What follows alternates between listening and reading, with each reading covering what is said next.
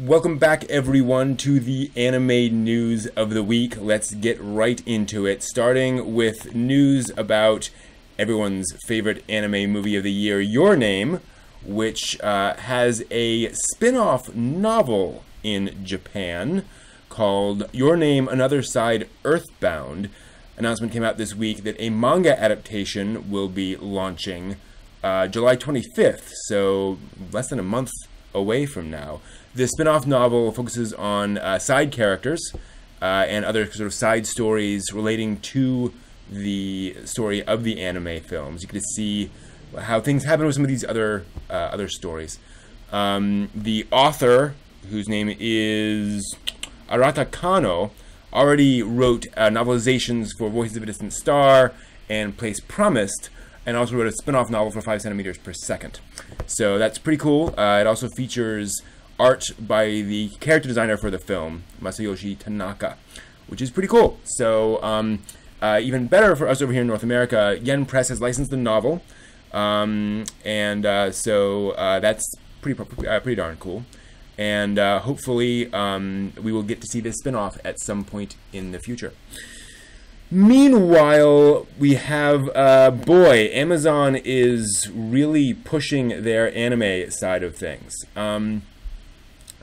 Amazon has announced on Friday that it will begin streaming titles from the Animeism programming block that is on MBS, TBS, and BSTBS, which are Japanese TV stations.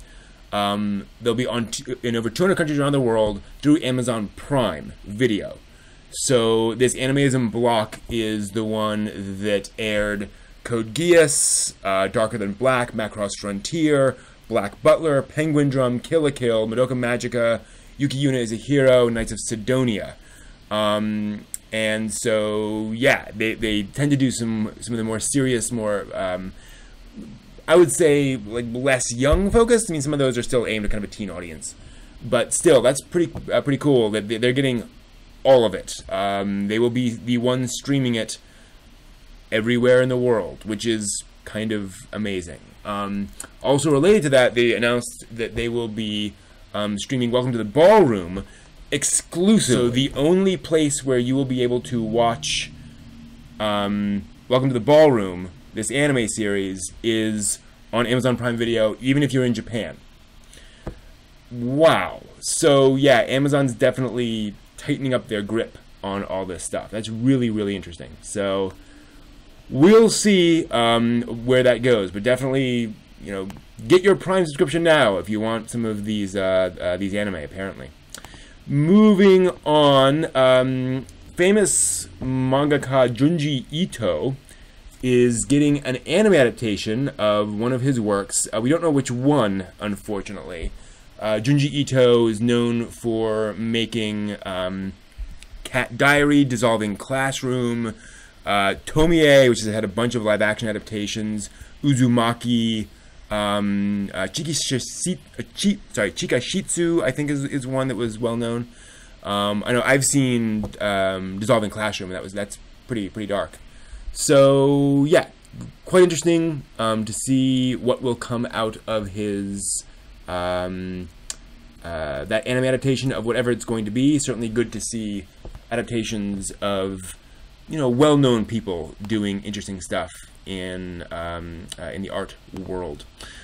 Moving on to another kind of interesting thing. Is this the right thing? I think I've got the wrong thing. I think I skipped a thing. Hold on. Castle Cagliostro. So, TMS Entertainment released a video revealing that it was going to be streaming the Castle Cagliostro in the United States this fall. They're calling this the first theatrical release of the film in the United States, although there was a limited Streamline release by Streamline in theaters back in 1991 when they dubbed it, which actually I really like that dub. But, I mean, I don't think it was depends on how you define theatrical release, right? This is the 50th anniversary of the Lupin III franchise. It's been around a long time. And it's a Lupin III film famously directed by Hayao Miyazaki. And it's his first directorial film debut.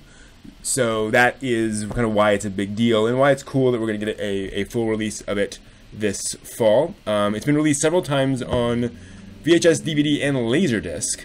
I'm sorry. I'm not thinking the streamlined version. I'm thinking of the Discotheque release. That's the one I have that I really enjoyed. Anyway, so one of the cool things is the Castles of Cagliostro was remastered back in 2014 over in Japan, and they're using that remastered version for this release. So if you like the film, this would be a good chance to go see a really, really nice, crisp version of that film. And this is one of those films that really would benefit from that kind of a release schedule, or that kind of a, remastering. So here's hoping you can all go out and see it.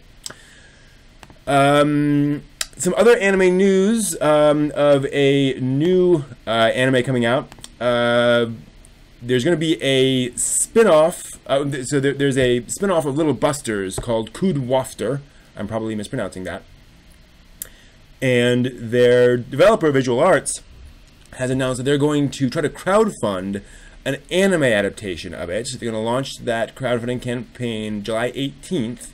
And if it's successful, JC Staff will work as the actual anime studio.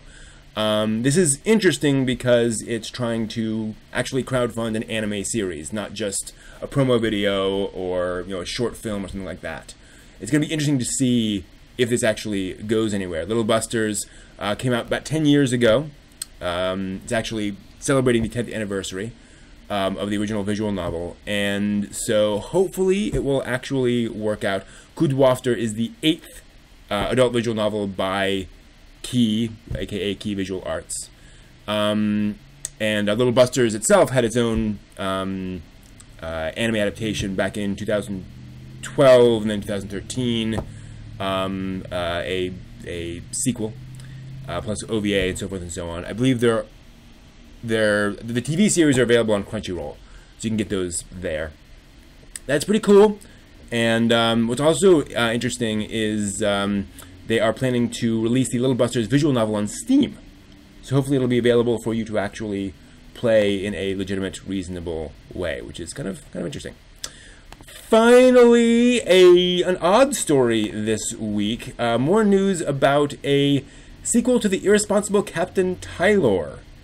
I hesitate to call it a franchise, but it was an anime series, an OVA and TV series, which came out in the 90s, pretty popular back in the day, and then kind of, dropped away. But there's a new spin-off anime series called Irresponsible Galaxy Tylor, and it's pretty cool. It's based on the original novels that were that Tylor was based on. The characters here, though, are even farther in the future than in the original Tylor series. So it's a sci-fi series about a similar premise: guy and a girl thrown together, and the guy is weirdly lucky, and it sort of explores all of that. Nothing goes as planned, as they describe it in the synopsis. Several idol group members will be playing the main parts, and they'll also do the anime's opening theme.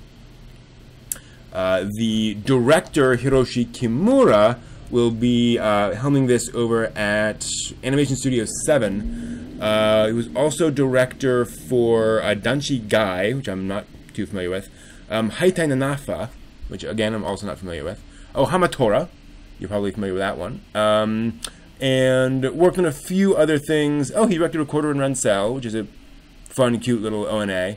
Other things he's worked on as episode director include Sword Art Online 2, Utawai Remono, let's see here, some Initial D, Galaxy Angel A, Final Fantasy Unlimited, some Fairy Tail, Dance in the Vampire Bun, Chobits back in the day. So certainly a lot of experience in a lot of anime over time. Just digging into those. So yeah, that's cool. Good to see that. And who knows? So yeah, more Tylor after all this time. Kind of surprising. But anyway, that's the news for this week. Thank you all for joining me. See you next week.